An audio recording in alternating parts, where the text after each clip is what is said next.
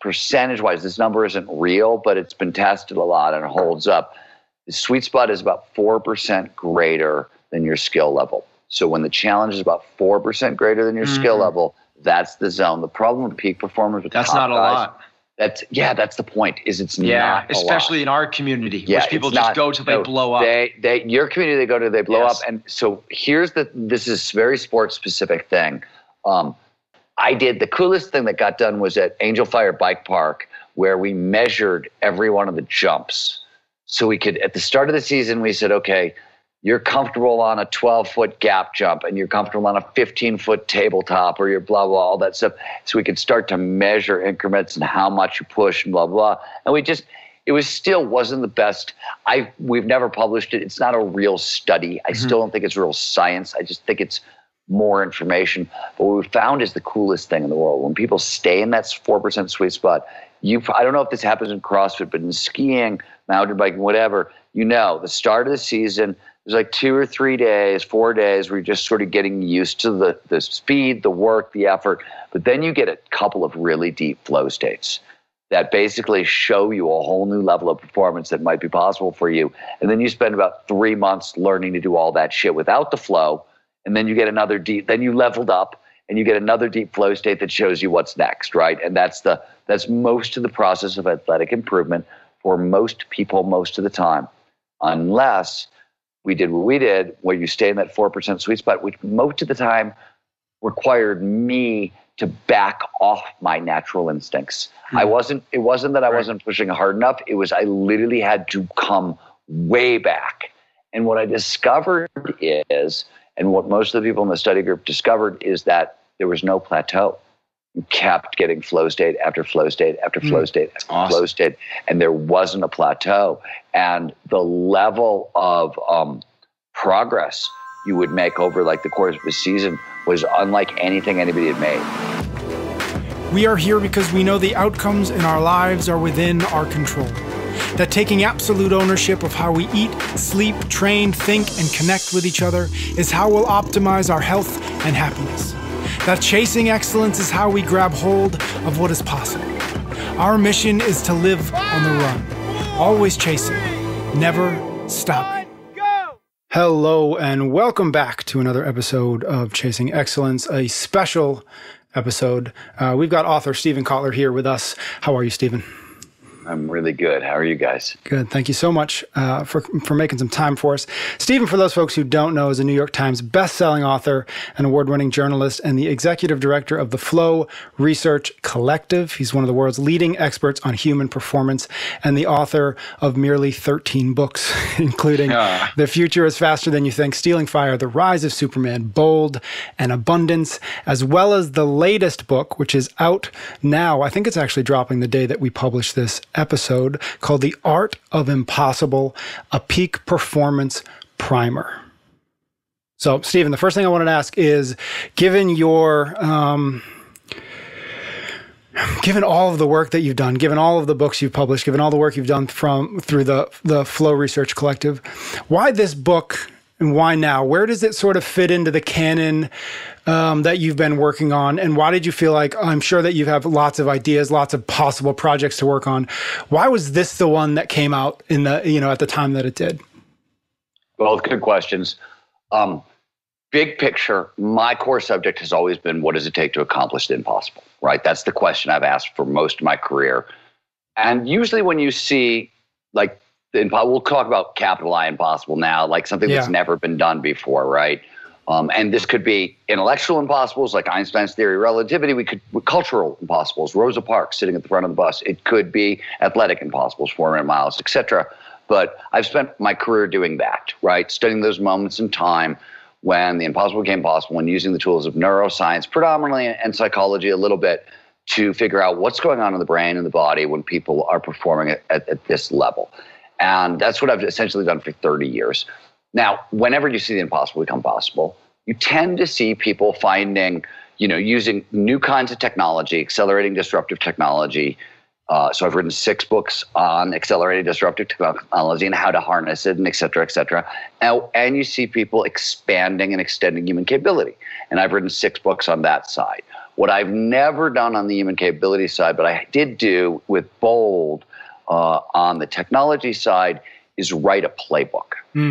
Here, right? So for 30 years, I've been looking at this stuff. For 30 years, people have been pretty much since my very first book on flow came out saying, Stephen, please write a how-to, please write a how-to, please write a...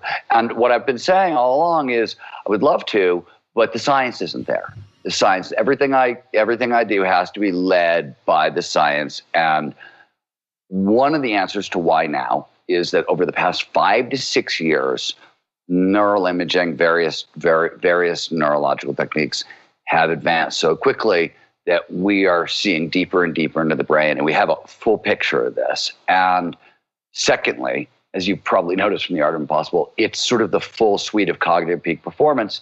Nobody's managed to do that yet. One, because the science just started showing up. And because of the work we do at the Flow Research Collective, where we're literally studying the neurobiology of this stuff with Stanford and USC and UCLA and whatnot, we're working on the cutting edge. We're seeing some of this stuff first, and we're seeing it in a bigger picture.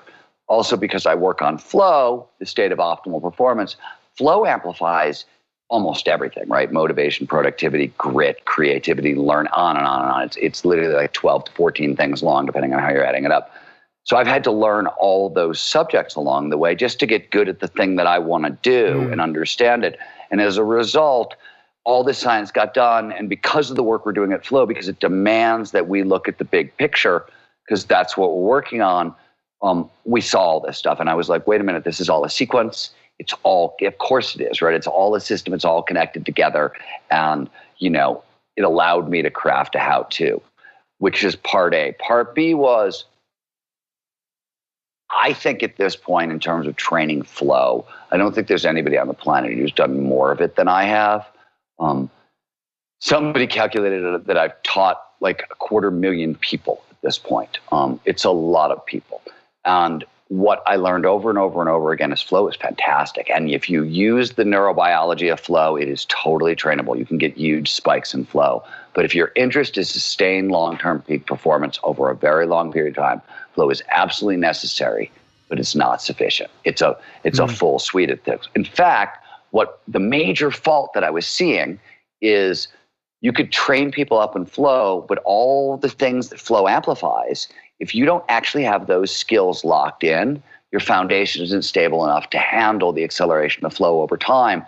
And then you've got a real problem, which was early days of training people. I could create a shitload more flow, super pleasurable, joyous, ecstatic state where performance goes way up for a lot of people, and then it would return to baseline. We'd get 70% boost in flow. 3 months later, they've got like 5% boost in flow. And since flow is underpinned by the most addictive neurochemistry on earth, if you're creating a bunch of that in clients and customers and then you're taking it away, they're not happy, right? And I don't blame them. You took the supply away. You took the supply away. And so I was trying to solve that problem. At the same time, all this science was done. And I started to realize, well, wait a minute, this is the same. These are the same things. And there's one more answer to the question of like, why now and why this book? And it's this. I've had just the most privileged view of the world over the past 30 years. I've gotten to see the most amazing things in the world. And the people who have done world-changing things have been the subjects of all my books. But for every one person I met who ended up in the book, there were 100, 200, 300, 400 who were almost as talented, just as smart, had that much save the world potential, and couldn't get out of their own way. Couldn't get out of their own way for really like sort of simple foundation. I mean, it's really basic biological reasons. It's what trips all of us up. But I can't save I don't know how to solve an energy crisis in Africa. I can't do that. I can't fix water shortages in the Middle East, et cetera, et cetera. That's not what I can do. But that wasn't the stuff. I thought people would get derailed by the entrepreneurship or the technological challenges. And it's not that at all, right? I remember once talking to a very high-level member of Singularity University, and I was talking about all the companies, because nobody's got a better view on technology and entrepreneurship than they do. And I said, well, why has it been so hard to really pick the winners? And they said, because we didn't factor people into the equation enough. right? Over and over and over again. And I was like, well, okay, I may not know how to do all that stuff as well as you guys, but people, this is what I do. And so I just got sick and tired of we are in a world facing so many big, colossal challenges. And one thing I can tell you from the tech side is we have all the solutions. It's about implementing them, cooperating, working together, working at our best, et cetera, et cetera.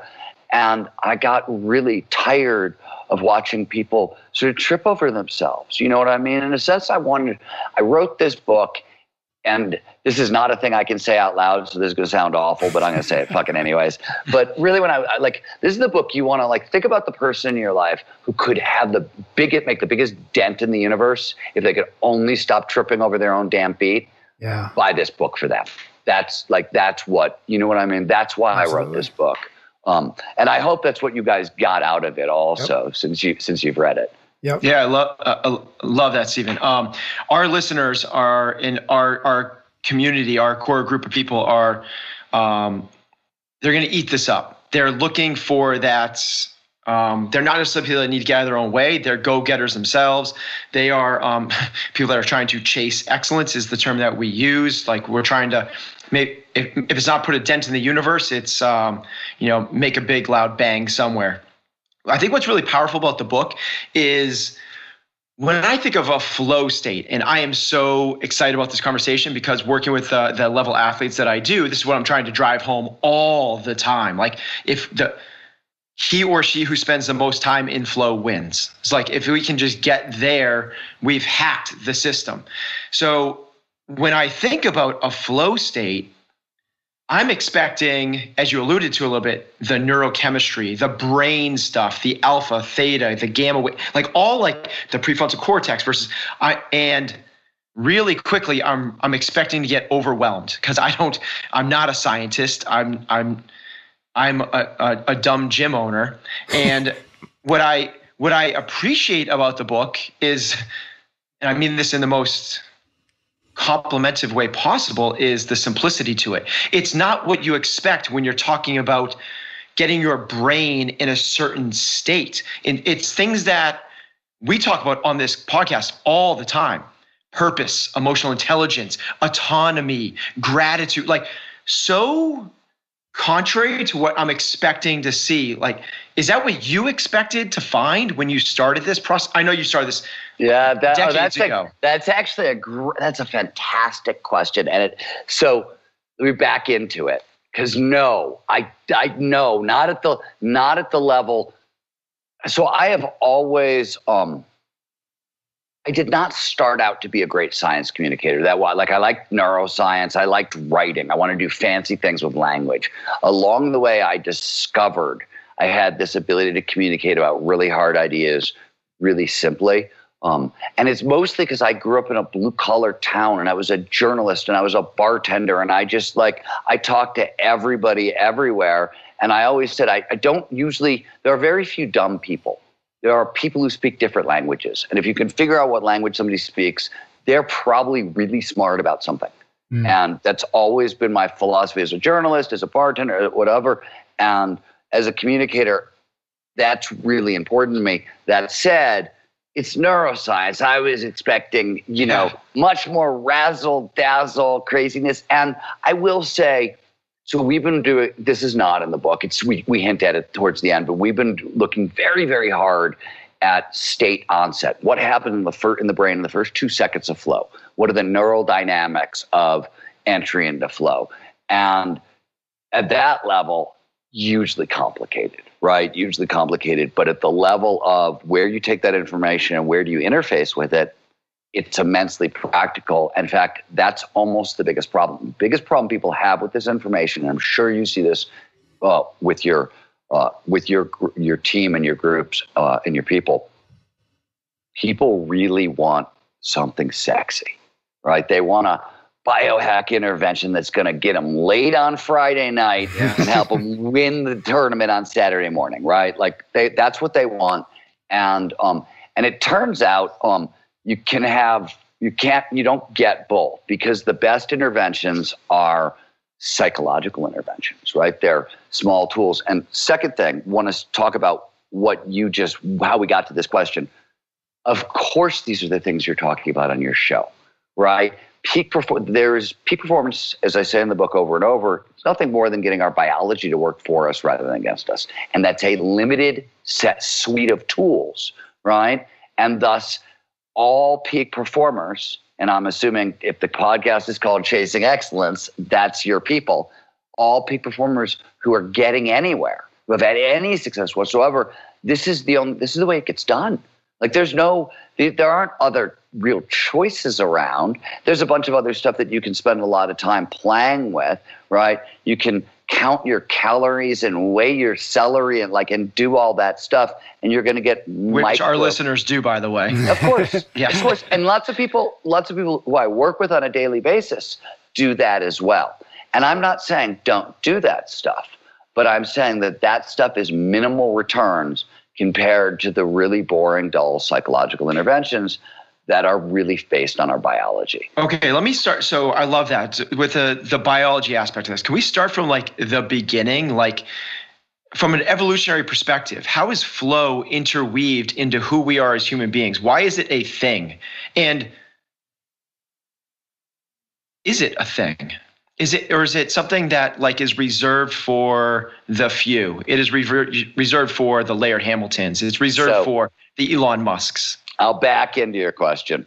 One of the most well-established facts about flow is it's universal. It shows up in anyone, anywhere, provided certain initial conditions were met. When Mihai Csikszentmihalyi, often called the godfather of flow psychology, was chairman of the University of Chicago Psychology Department, conducted one of the largest global studies on optimal performance ever. He talked to everybody you could imagine. Why do we know flow is universal? Because he talked to Detroit assembly line workers and Navajo sheep herders and Italian grape farmers and elderly Korean women and Japanese teenage motorcycle gang members and expert rock climbers and neurosurgeons and stockbrokers and teachers. And I could keep going literally for an hour. He talked to everybody, and that has been repeated over and over and over again.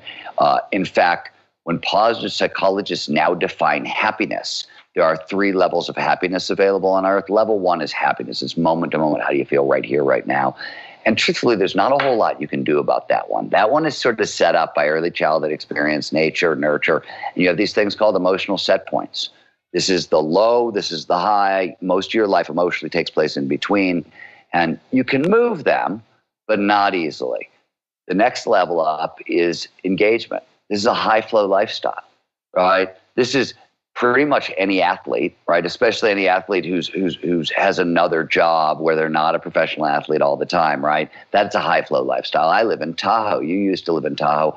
How many people around here work construction jobs in the summer? They're kind of flowy because you're working with your hands and it's interesting, but so they could ski all winter or hunt all winter, right? These are high flow lifestyles. Various studies have found that most people spend about 5 to 10% of their work life in flow, often without noticing. It's a low-grade flow state, what's known as microflow.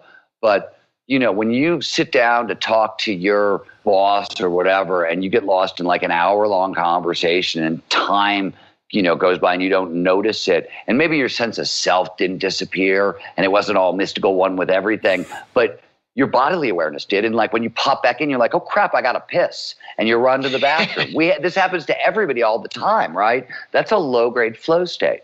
What most people don't know is you can crank that up and turn that low-grade flow state into deeper and deeper flow states and get bigger and bigger effects. And you can make it much more reliable and repeatable and useful and all that stuff. But no, flow is really common. And from an evolutionary perspective, to go back to your first question, now that I've said all that, there's 2 theories. The first is pretty. So one, flow is not just humans. It appears to be most mammals. There was a study out of the University of Arizona that they thought the line was ferrets. So this is a great study. They took dogs, humans, and ferrets and taught them to run on treadmills until they got into runner's high. And then they measured anandamide levels, which is one of the chemicals that's underneath flow. It's one of the big painkillers that underpins runner's high and all that stuff also.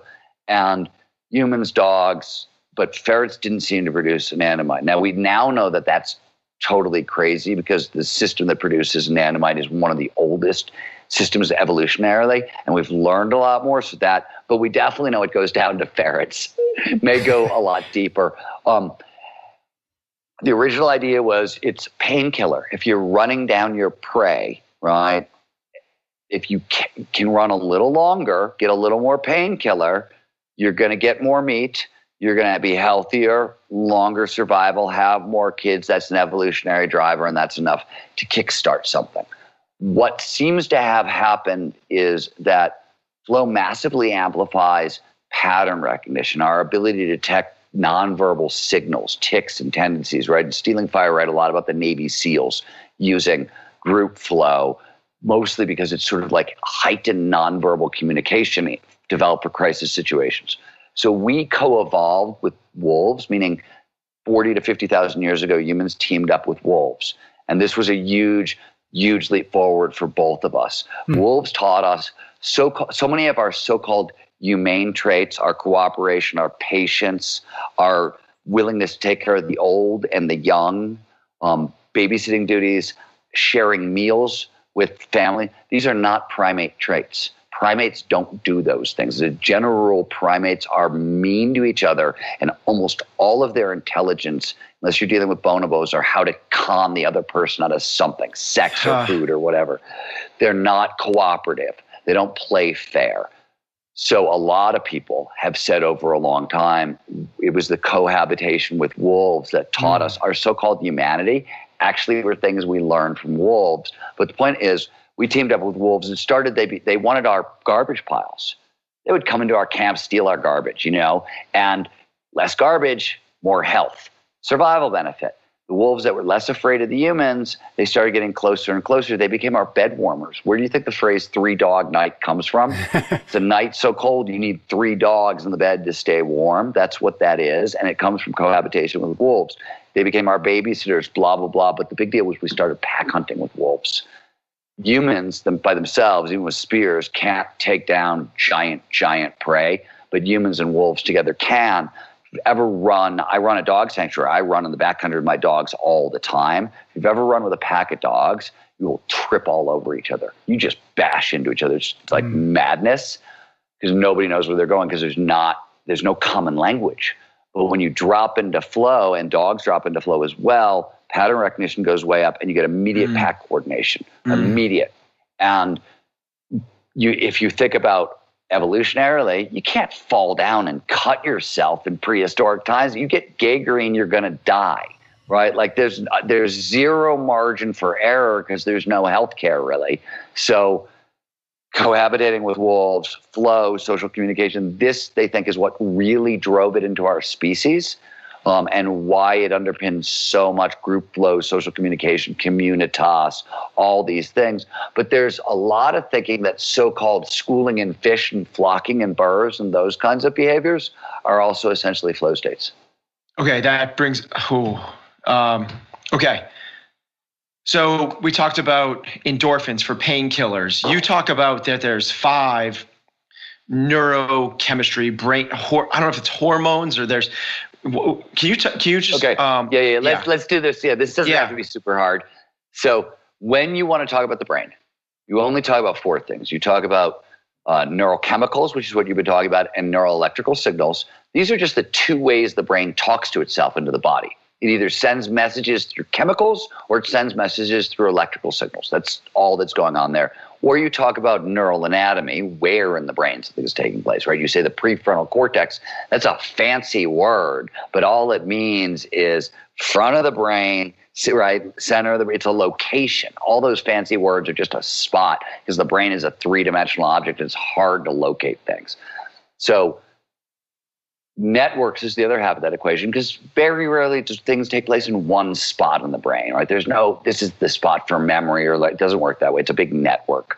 So that's what you talk about. Neurochemicals are just signaling molecules. Hormones are signaling molecules that go into the body. Neurochemicals and neuromodulators stay in the brain. That's the big difference.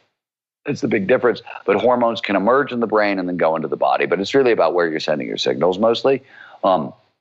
And there are tons of neurochemicals involved in flow. The 5 you were referring to are all pleasure chemicals.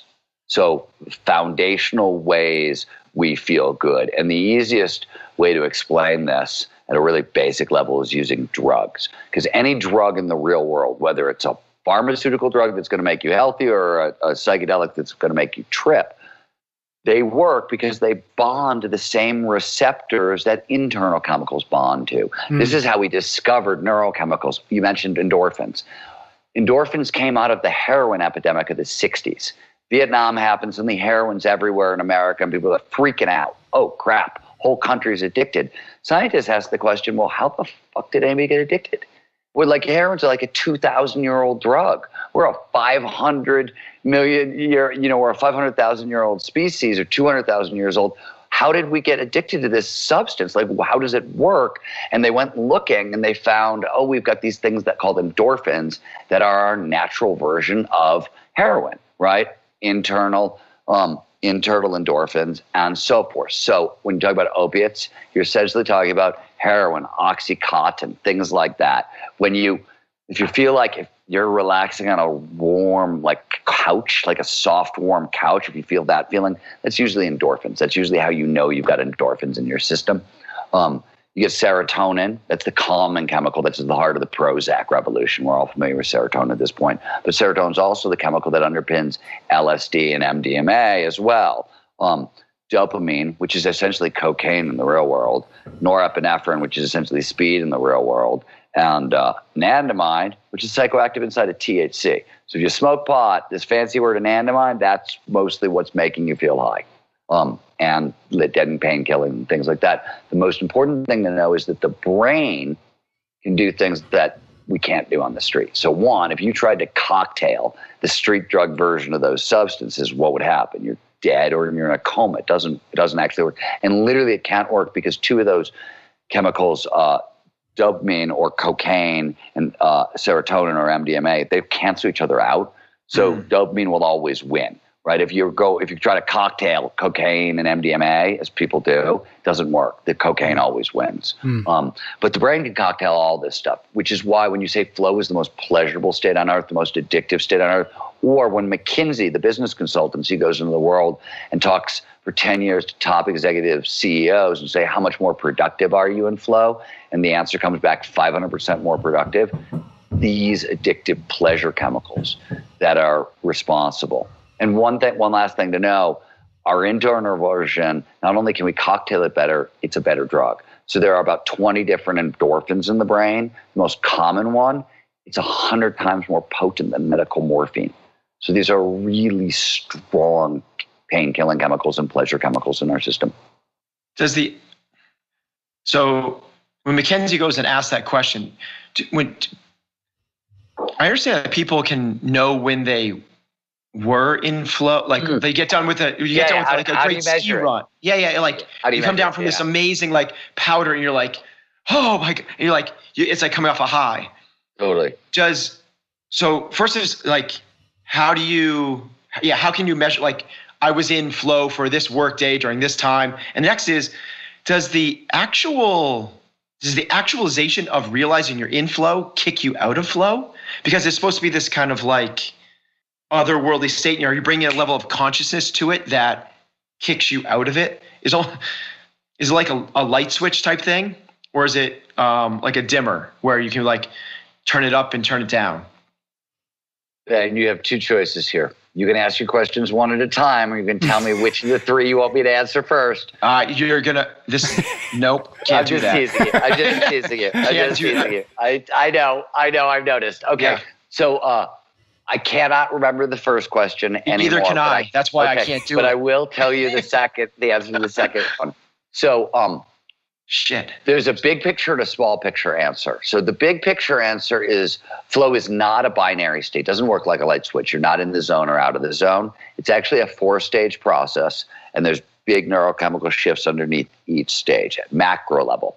You asked a second question about, is flow a dimmer or a light switch? Will a distraction pull us out of flow? Does recognizing we're in flow mean we're totally coming out? So there's a lot of complicated answers to that particular question.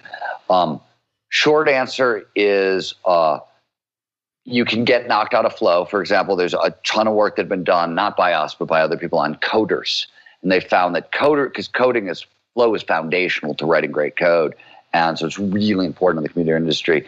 And there's a really good handbook on managing people in that industry called PeopleSoft that they did a study. And they found that coders get knocked out of flow by any interruption, and they'll stay out for about 15 minutes. And then you can usually start to drop back in if you can get back in. So there's some data on that. But you know you know that that's not true because you've been skiing. And what happens? You ski in flow, you get in the chairlift, and you're like, and then you realize kind of what's actually going on, and then you get back on the next run, and you're back deep in the state again. So your own experience says no, it doesn't work that way, but it also gets at something that's really important. It depends on the nature of the distraction. It depends on how you. So it is if you start, the distraction is something that will turn up anxiety, for example. This is why if you're in flow and you're transitioning between tasks and you want to maintain flow, right? Let's say you were in flow while writing something you had to do for work and your next task is a meeting and you want to stay into flow for that meeting. In the 5-minute break you're going to take between tasks, the last thing you want to do is, by the way, get on social media. Because if you have an emotional reaction to something, and especially if it's a negative reaction, you start producing more norepinephrine and cortisol, the stress and anxiety portion hormones, that can totally kick you out of flow for sure. So the answer is this stuff is trainable and there's skills underneath, right? And the better thing about noticing that you're in flow is if you know what you're doing, if you understand flow's triggers and how they work, you can notice that you're in microflow and start cranking up the dial. In fact, when I notice that I'm in microflow and I'm skiing, there's a whole bunch of stuff that I do knowing that I'm going to drop myself into a much deeper flow state. Like if I'm in a microflow state on run 3, there's a very specific protocol I'll go through on runs like 4 and 5. If on run 6, I want to go do something. What is that? Like mechanistically, what is that? That's so cool. That's because I feel like here I go. I have a hard time just cutting off. Okay, Patrick, hold on. The question was, how does the triggers work mechanistically? Okay, got it. Because I feel like the harder you seek it, it's almost like seeking happiness. Like I want to like hold on and grab and be happy. Is flow not just a symptomatic thing of your environment, of the situation you put yourself in? You're essentially saying you can. Okay. Yeah, now I remember your earlier question. Yeah. And so one, how do psychologists measure flow? That was where we started way back when. There are 6 core characteristics to the state. I've mentioned some of them. There's complete concentration in the present moment. There's time dilation, the loss of our sense of time, the diminishment of our sense of self. There's a sense of control where you have control over things you don't normally have control over, or a sense of mastery that you don't normally have access to. A couple others, including what's known as an autotelic experience, which is a fancy way of saying flow is the most addictive and pleasurable state on earth, et cetera, et cetera. So what psychologists do is they ask you in subject questionnaires, in that experience you just had or are thinking about, how much or how little of these 6 qualities showed up. And there's 4 or 5 different diagnostics that are based around that. They're extremely well validated. They actually, for years, because I work on the neurobiology of this, I was very suspicious of them.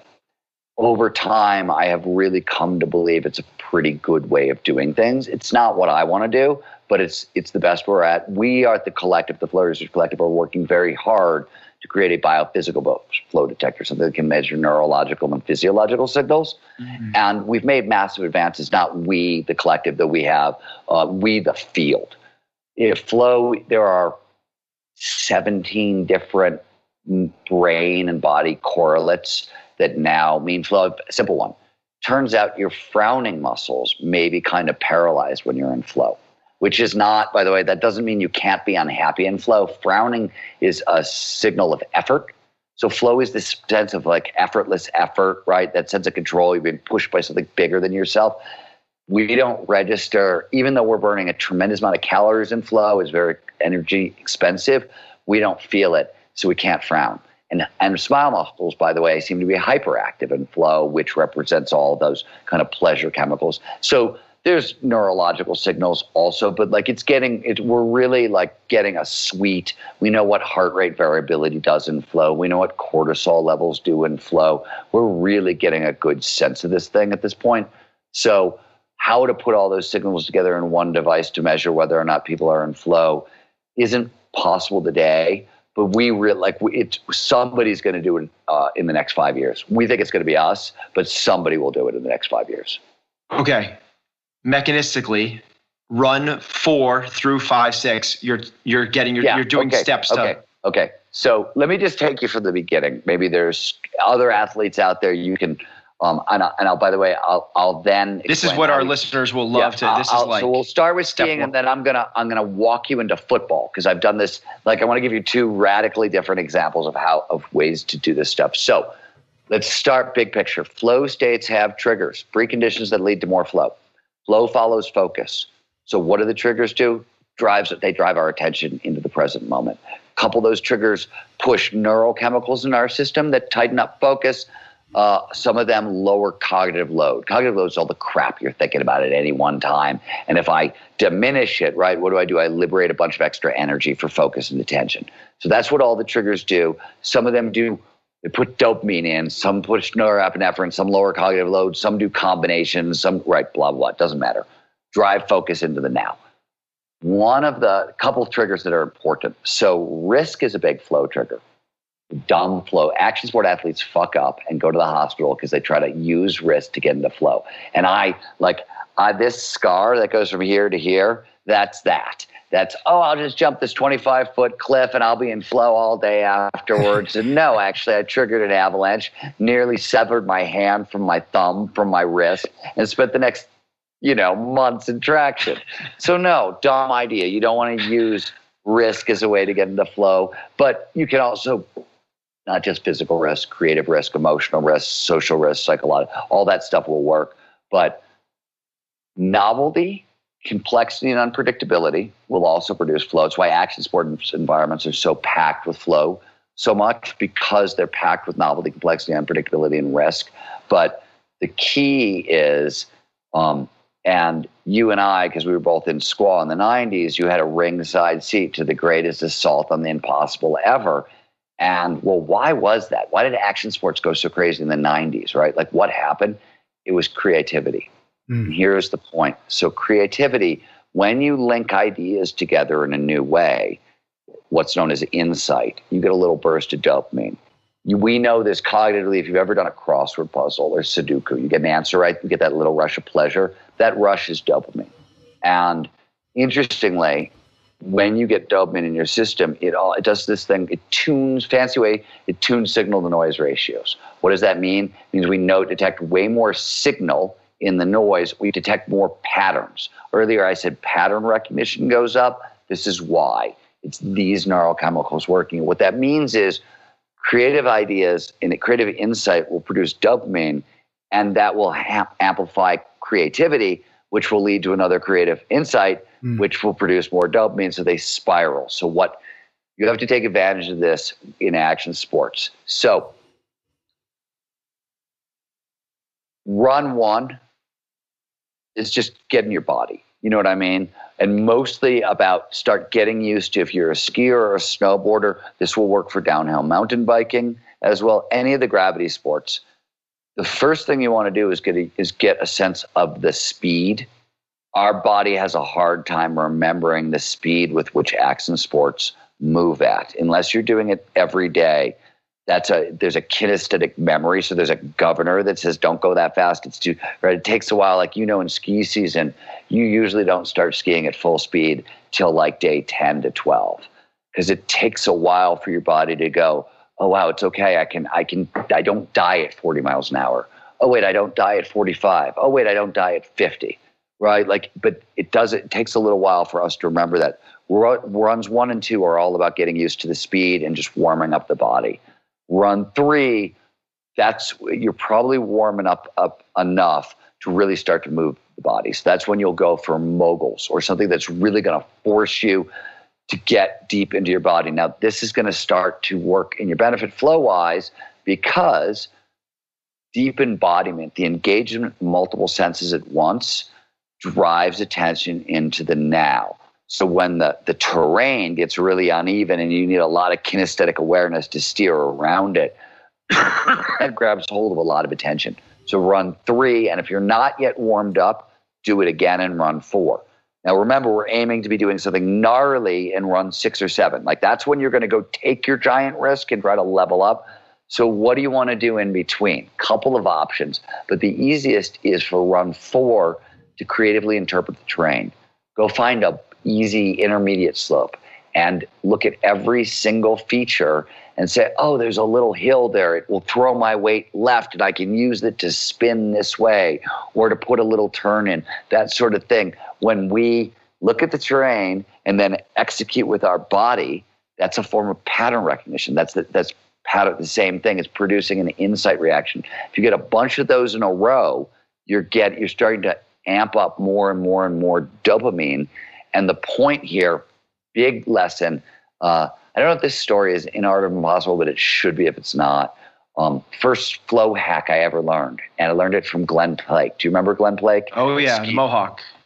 Yeah. So Glenn and I, we were doing a story back in the early 90s. Wizard of Oz. Yeah, exactly. Glenn's a super nice guy, brilliant skier, and just really smart guy. But back in the middle 90s, we were skiing up on Mount Hood in the upper chutes above the glacier. And it's gnarly up there. It's scary up there. And Glenn, we're like at the top of this, there's death fall cliffs on either side. You just don't want to screw up. And Glenn backs up like 60 feet, skates in hot, and throws a giant airplane turn into the chute. So he jumps up in the air and he turns 180 degrees and he drops into the chute. And I skied down with him at the end and I was like, Glenn, what the hell are you doing?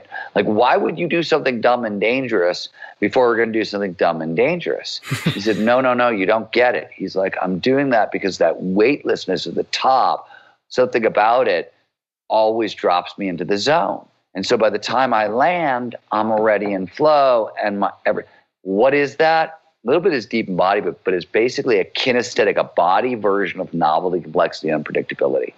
Weightlessness, we're gravity-bound creatures. So when you encounter, and an airplane turn is safe weightlessness. All he's doing is jumping up and turning 180 degrees and landing on something he does all the time. He was doing it into a chute, but he was doing a move that he knew he could do because the weightlessness. So those are the same kinds of things you want to take advantage of on runs 4 and 5 to drive yourself deeper and deeper into the zone. And it's the same thing. Like, I'm having a ski day where I'm trying to really step up my game and do something hard, and it's not going well. Like I'm skiing laps on something that's just kicking my butt.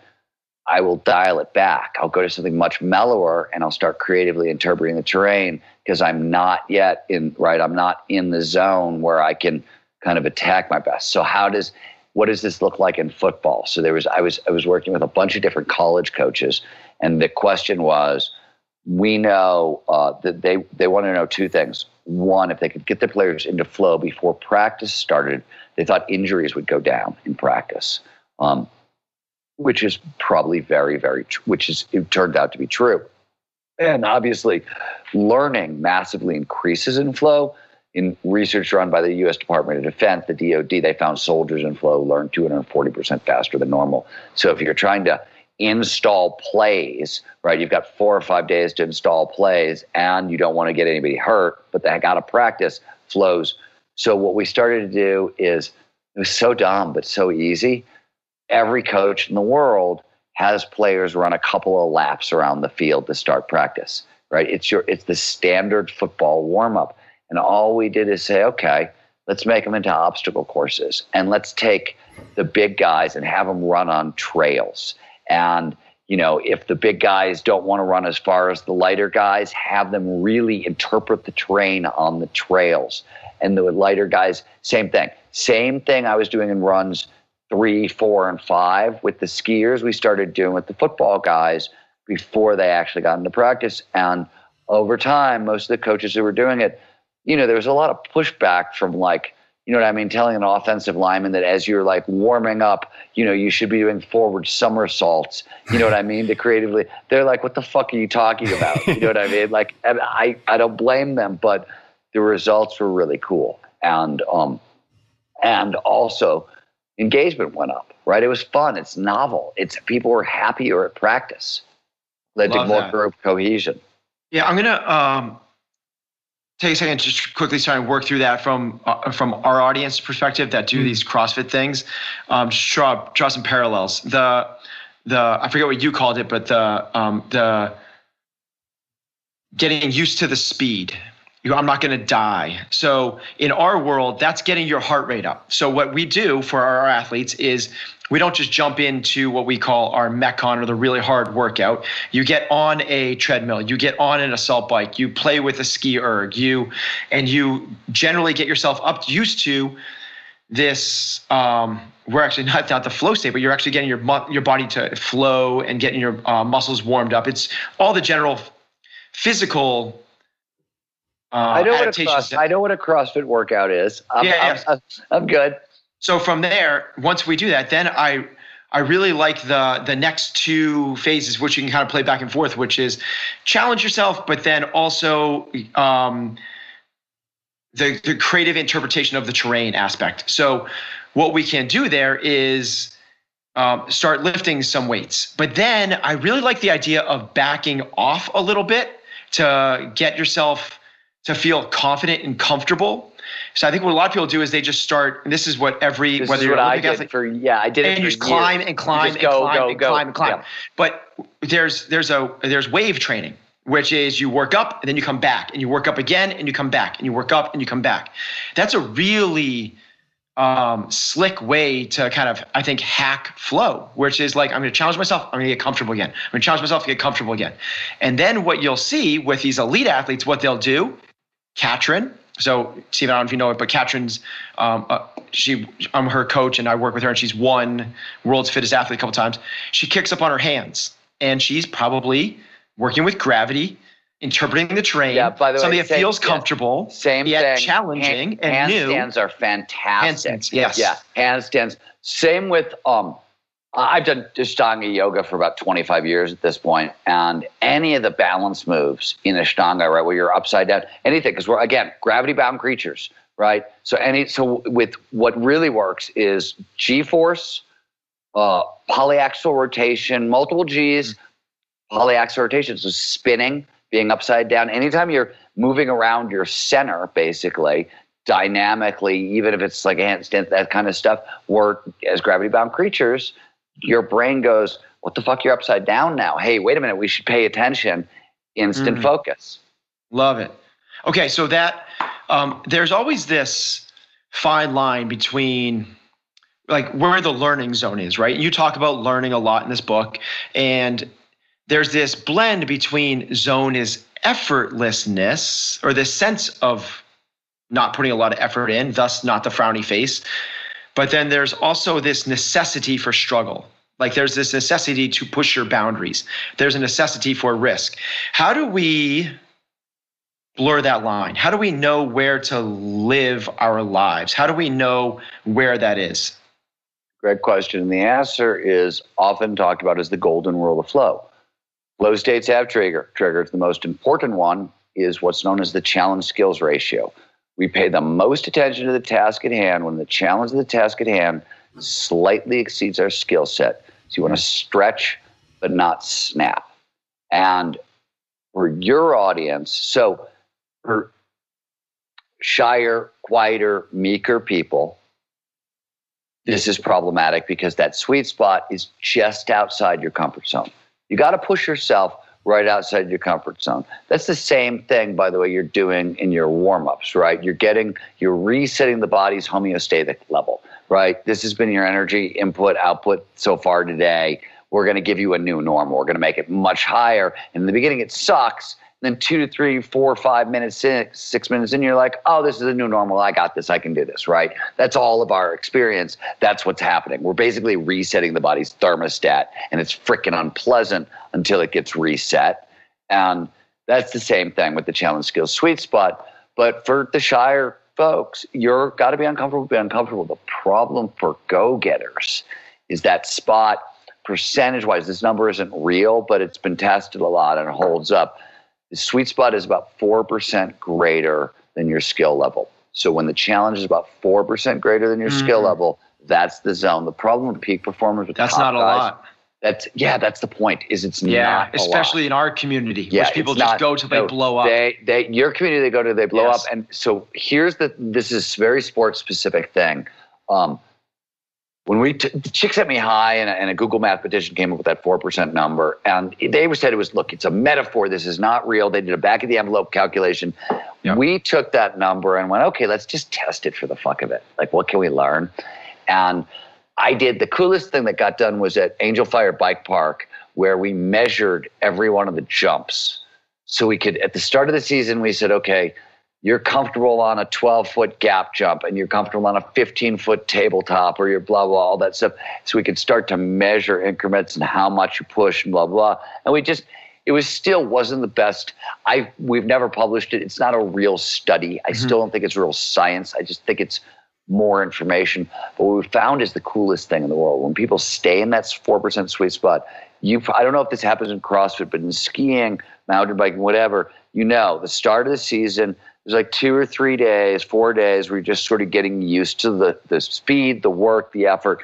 But then you get a couple of really deep flow states that basically show you a whole new level of performance that might be possible for you. And then you spend about 3 months learning to do all that shit without the flow. And then you get another then you leveled up and you get another deep flow state that shows you what's next, right? And that's most of the process of athletic improvement for most people most of the time, unless we did what we did, where you stay in that 4% sweet spot, which most of the time required me to back off my natural instincts. It wasn't that I wasn't pushing hard enough. It was I literally had to come way back. And what I discovered is, and what most of the people in the study group discovered, is that there was no plateau. You kept getting flow state after flow state after flow state after flow state, and there wasn't a plateau. And the level of progress you would make over like the course of a season was unlike anything anybody had made. Like, it was the craziest thing in the world. But there's a saying in especially cognitive peak performance, which is you got to go slow to go fast, right? That's just what a lot of what this is. Flow is a huge turbo boost.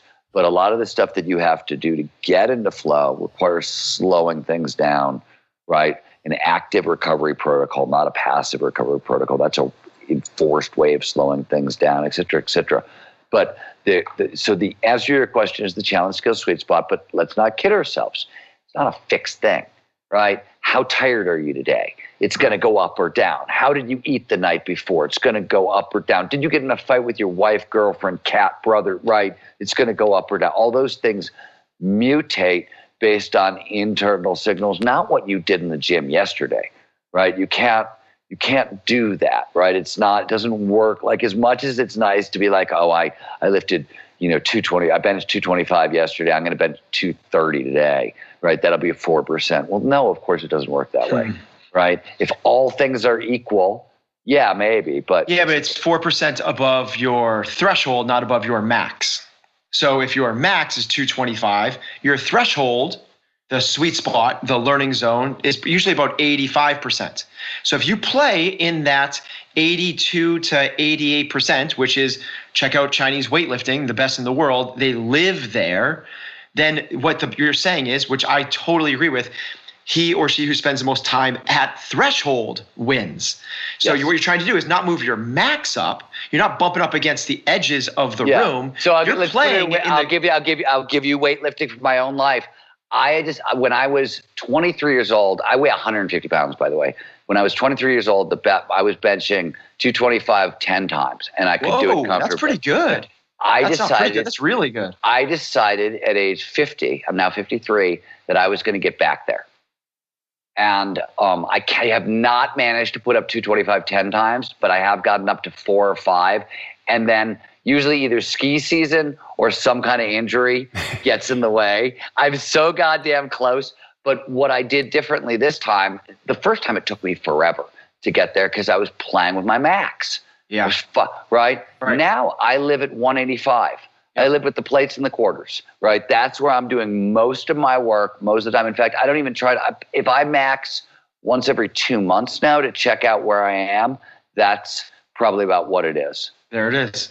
Okay, so we've talked about flow for optimal performance. We've talked about that. It's the way to impossible.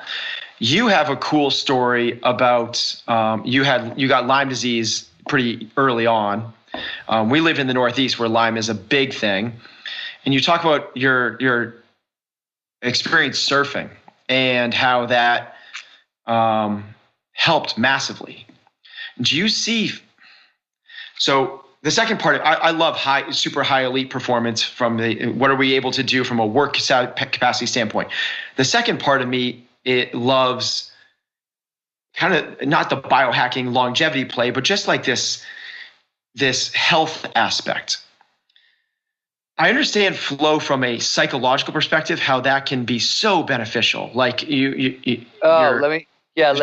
from a physical, like chronic disease type thing, can it cure? So cure is a strong word. Let me tell you what happened. So I did cure my Lyme disease, chronic Lyme. I was in bed for 3 years. I was very fucked up with surfing and the flow that it produced. So and I got into this work at a deeper level to solve that puzzle of why the hell did that happen. And what I learned, and this is not my work, it started, the first person I saw worked on it was Herb Benson at Harvard, but a ton of people have worked on it since. He was the first guy to map the neurochemistry underneath flow, and he realized two things. So one, I had Lyme disease. A Lyme disease is an autoimmune condition, which is your nervous system going haywire. When you move into flow, there is a global release of nitric oxide in your system. So, when you're working out, the 20 minutes in, your lungs start to expand, and you're like, oh, wow, I can breathe now. Everything opened up. It's nitric oxide. Yeah, that's nitric oxide that's doing that. What it's doing is it's pushing all the stress hormones out of your system, and it's replacing them with dopamine, anandamide, the feel-good, right? So when you have a nervous system going haywire, it can't find homeostasis. It doesn't know where normal is at all, right? This is what chronic Lyme, chronic fatigue, all those things, one of the reasons they last so goddamn long is your body doesn't know what homeostasis is anymore because it can't find it because it's been so erratic for so long. That's the new normal. And by flushing all the stress hormones out, it resets the nervous system. It tells the body this is zero. Even better, all those same neurochemicals massively boost the immune system. So Herb Benson argued in his book, The Breakout Principle, that this mechanism, this flow-based healing mechanism we're talking about, he thinks it's the mechanism under many of the so-called cases of spontaneous healing. He thinks this is what we're looking at. It's certainly very prevalent in the anecdotal literature, and there's been, his work was 2000-ish, 2005, I would say. So much work has been done on neural immunology and flow since then. So there's a lot. This is an accumulating pile of data. It's not, it's probably not the number one reason you want way more flow in your life. But I will tell you personally, the more flow I'm experiencing, the less sick I get. Right? That's damn true. For me, and I probably for a lot of other people as well, for all these reasons. So there's big health consequences. There's lots of psychological consequences. I mean, it's optimal performance, right? Like it's technically defined as optimal performance for a reason. It optimizes the entire system. Okay. I would kick myself if I didn't ask this last question because it is just something I'm so curious. And having someone like yourself on the show, the accelerated technology side of this, like just like skipping out of flow state for a second, because you've written a bunch of other books about whether you call it futurism or where we're going. What are you most excited about where we're going in maybe the next 10 years, whether it's flying cars or hacking human health, or what do you see as the next big moves? And what are you most personally excited about?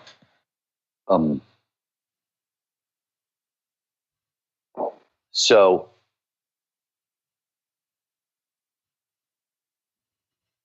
in my new book, Not the Art of Impossible, go back one. It's called The Future is Faster Than You Think. It looks at what's going to happen in every major 11 biggest business sectors on earth plots what's going to happen over the next 10 years.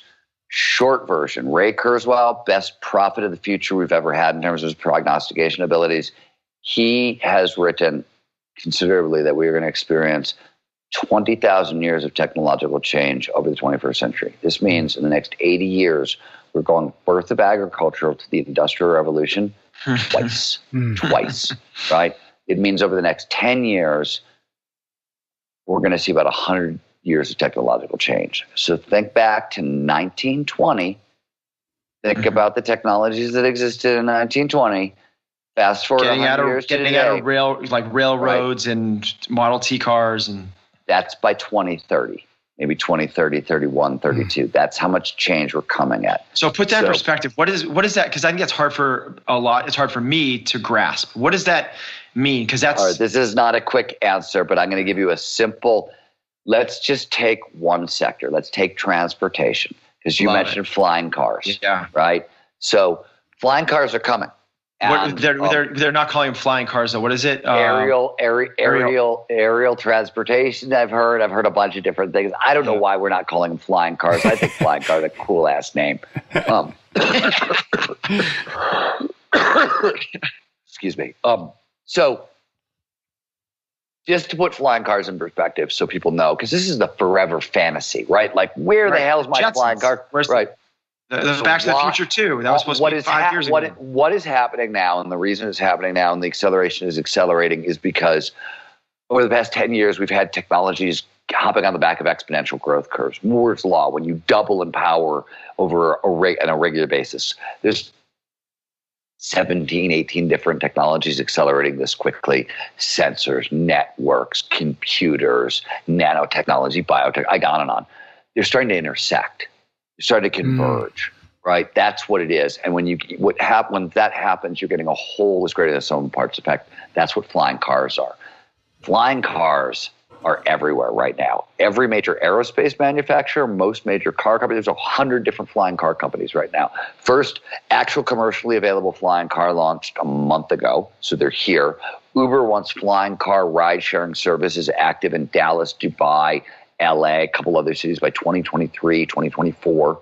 So this is coming to a city near you. Flying cars in the next Uber. 3 to 4 years. Oh yeah. Commercially available. They're commercially available now.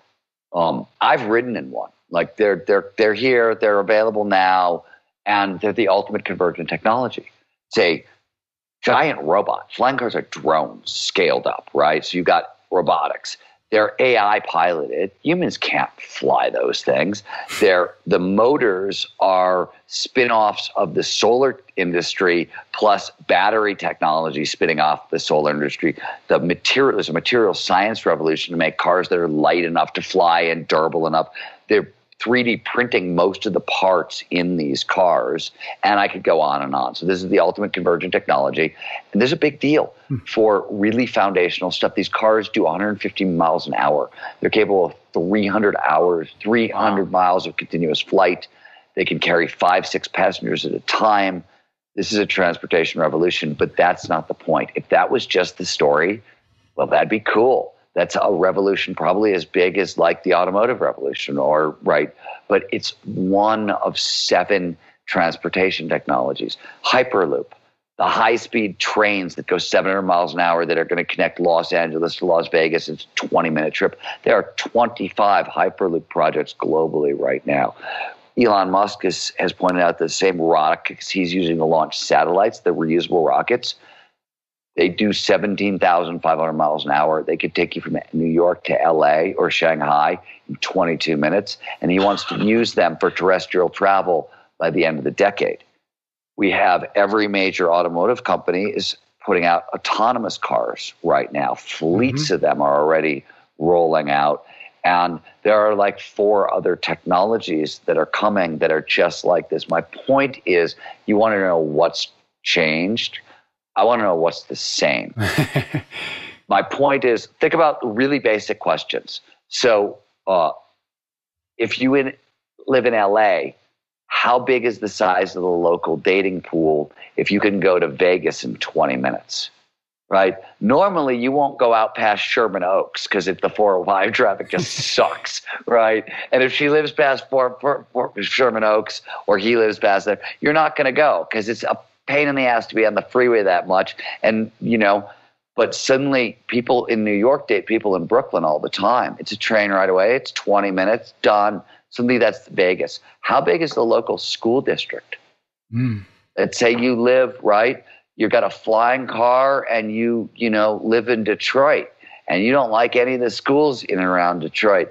But, an hour away, 100 miles away, would you send your kid, right? These kinds of questions. So the point is that as convergence increases, the size and the scale of disruption goes up. So what we used to see was we would see it at the level of like markets, right? You would see products, services, and markets were being disrupted by new technology.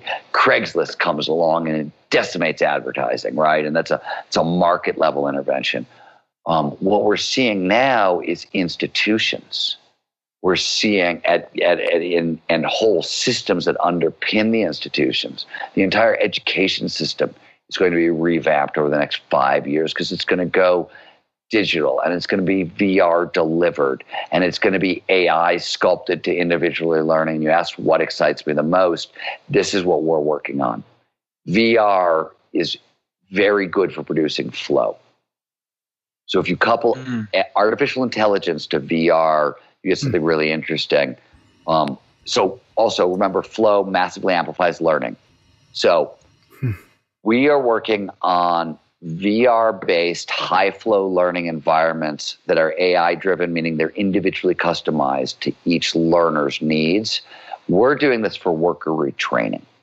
For example, we're going to have autonomous trucks everywhere by the end of the decade. Trucking is the largest employer in America right now. It's the largest blue-collar employer in America.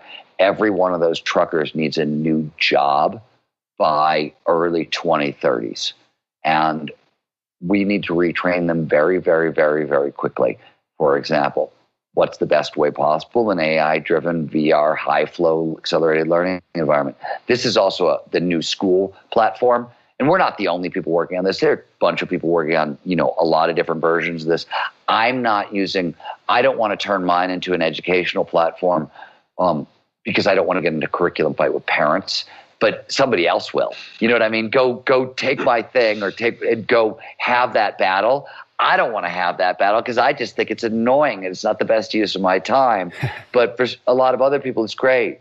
And so that's what's exciting me is, oh, wow, we're going to be able to drop people into flow and much more easily in much more focused, directed ways that really kind of impact peak performance. So that's what I think. That is, I think, as good a place as we're ever going to find to wrap this conversation up, even though I think you just opened up a giant wormhole. I could go forever. Yes. Seriously.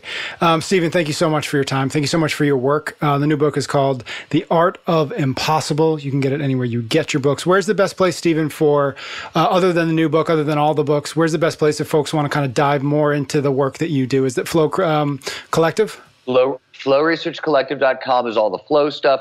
StephenKotler.com is me.